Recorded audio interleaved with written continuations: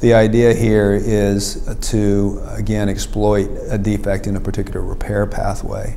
And the approach to that is by creating a particular form of DNA damage, which is double-stranded DNA breaks. Or alternatively, create